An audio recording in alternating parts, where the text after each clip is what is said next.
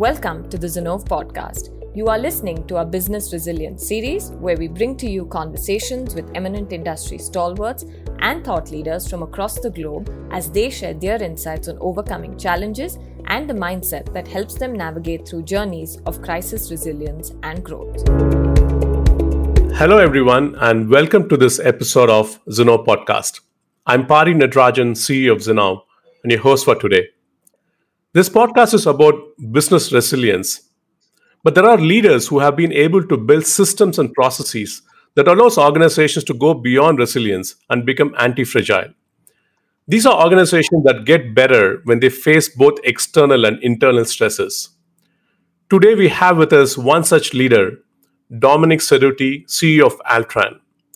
Dominic has more than 25 years of industry experience and has led Altran over the last few years through a major transformation. Welcome, Dominic. Thank you, Pari. It's really a pleasure and a privilege, and thank you for giving me the opportunity to discuss this important topic of business resilience. And by the way, I believe it's particularly a key in today's context of pandemic or post-pandemic and global economic crisis, in which all large companies must demonstrate their ability to protect their employees, of course, but of course ensure business resiliency and get back to normal as soon as possible. Thank you, Pari. Let's dive into the questions, Dominic. Altran has been through a significant growth and evolution of its footprint over the last few years and has become a strong yet complex business. How do you ensure that your business remains scalable and resilient during such a transformation? In fact, Pari, resiliency or scalability is not something that we do on top of our transformation. It is at the core of the transformation. I'm going to be concrete to illustrate what I mean. Over the last 5 years, the Altran team has undergone through a significant transformation, but what did we do? We scaled the North America business from almost nothing in 14 to almost $1 billion. We went to very bold acquisition that were challenging, like a recent acquisition, to be at scale in communication and semicon. We are by nature now multi-industry. We build superior global engineering centers in Ukraine, India, Morocco to give us a footprint that we didn't have there in terms of delivery. And we've been working free synergetic service model, focusing on the early stage innovation of our clients. Then deployment at scale, which is engineering services, which we always did. And now, as I said, being capable of working from offshore delivery center.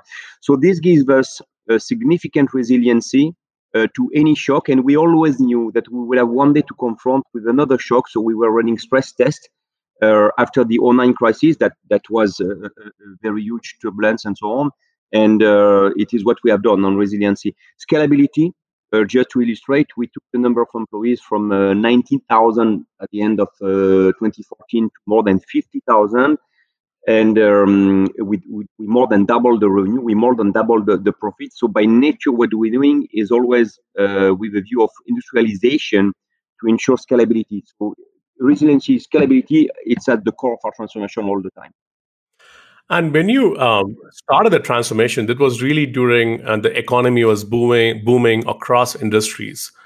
But with the current COVID crisis, it's truly a black swan event. And what are some of the key aspects that you had to do to ensure your business and service resilience as you went through this transformation? In fact, and I've been in touch with many CEO colleagues, including competitors during this crisis. So I think we all try to do the same. What we're doing at Altran appears to be rather successful. So the first obsession in the early stage of the crisis was people protection. We've been obsessed, regardless the business or the financial returns. We said we must take care of our people, and I'm not going to go into detail, but we spent several weeks, including in renting aircraft to repatriate our people where they needed to be and so on. People protection. Then it was about resist, meaning the business was under significant pressure. So we took a breath and check where we had to go defend position and try to avoid a pure collapse. And we have been able to do that. We now in what we call the restart. Which is we have, of course, inherited a huge bench, especially in auto and aero sectors, but not only, while other sectors like communication are booming. So we're trying to gradually get all of our people back to work, of course, discussing with clients and so on and so forth. But the last phase, back to your question, is, by the way, it's not about resiliency, because as you know, resiliency is the capacity that an object or a company has to come back to initial state after a stress. In fact, we're not trying to become resilient, we're trying to adapt, which is more than resiliency. What do I mean? We know that some industry where we operate will be changed for almost ever.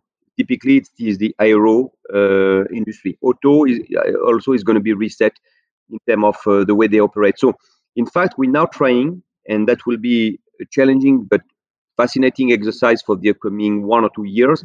We're trying to be resilient and come back to normal, where the industry will come back to normal. And we're trying to change the way we operate for industry that are being reset, like aero and auto. So for what does it mean? It means that we have inherited an overcapacity that will stay forever, that we will take care through reskilling, readapting our engineers, because we don't want to lay off, and redeploying them in other industry. But we also see this crisis or post-crisis as an opportunity, where we see sectors that are booming, with acceleration of electrical vehicles, for instance, in auto. So we are shifting significant resources to those places. So protect, resist, restart. That was about resiliency. And the next phase is more than resiliency. It is adapt to new market condition, which we see as an opportunity. In fact, there is an interesting thinking in aero, where everybody believes that this industry is destroyed. Not at all. We have inherited overcapacity, but if you now check and re-baseline the aero industry starting from now, it is still a growth industry. It will be a growth industry, but it's a matter of redeploying on new growth area in this domain. It's interesting that you're not just looking at resilience, but really adapting and looking at this as an opportunity to reskill your team and look at some of the newer areas for growth. However, you added another layer of complexity, right? Because Altran is now part of Capgemini, especially and it all happened during this lockdown period. And you are currently preparing the integration process. How do you ensure these models are flexible enough to extend to the new structure? Yeah, in fact, of course, with such a large-scale acquisition, because Cap spent almost 6 billion, 5.6, 5.7 billion. So you can safely, of course, assume that they didn't do that by accident, nor just for size. It was based on business complementarity and a synergy view. So that's helping us a lot. But for Cap, it was also something else. They took a long time to check that we would have a cultural proximity. We are engineers, they are a consultant, but at the end of the day, it is highly educated people who work for clients. So, but the complementarity of our business and technology expertise helps a lot, because at the end of the day, and we see that because we've been together now for a month with Cap, we speak the same language with the same passion for doing things for clients. We have a kind of similar corporate culture and values. I think I was one of the rare engineering group in Europe, and I mean, right, to wire my group with processes and standards that would look like the very large group. So that's helping us a lot. I don't want to go into detail; it's a bit complex, but it means when we're discussing, for instance, primary P&L, secondary P&L, to have a large scale cooperation within the group, we speak the same language. When we're discussing our global engineering center, we speak the same language with the same KPIs than what they have. So that's helping. There is strong alignment in our operating model. We have NextCore, they have Invent. They are very strong in offshore. We are also very strong in offshore. So we recognize the same service model in our organization. And we have the same obsessive view of aligning our models through industrial project to go to the next level. So that's helping a lot. So it's not always easy. We go with them and they go with us extremely well because of the complementarity I mentioned. And that's not purely bringing flexibility, but it's putting oil in the system that looks like flexibility in the integration process, I would say. Great to know that there are organic synergies between the two companies. And all the best with the integration process, Dominic. Coming back to the topic of resilience and antifragility.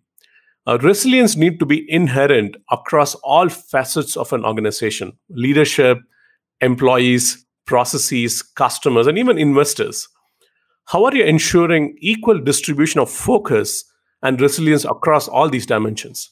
In fact, the way we do that, or I do that, is I do not see any of the domain you're mentioning being in isolation. I see an alignment between everything. You may remember when I was young, and I'm sure you're much younger than I, Barry, but you may remember this 7S methodology from McKinsey, right? Which is kind of, it has been largely publicized, but still it remains really accurate. What does it say? It means that you need to start with a strategy. Once you have your strategy to make sure that you're chasing the value where it is, you need to have a structure that is aligned to your strategy, and then you need to have a staffing with your superior guys in this structure. Then you need to align your system, until you go to the shared values and so on. And so that's the 7S McKinsey. Now, whatever the methodology, that's what I've always done in my business life. I do not work any of those domains in isolation. For me, strategy, organization, acquiring superior skills, acquiring company, building my processes, working on my values, taking care of my people through the values, it's always aligned. So if I touch something in one of those domains, if I modify my strategy or at modifying my organization because suddenly I want to go in Asia or in the USA, we always, with my team, reiterating on the other domains, saying what does it mean, and including on your question, what does it mean on people and on motivation and on values and on inspiration, and that's what we do. Which is, by the way, one of the big pleasure that I have in business, to be able to align all those domains all the time.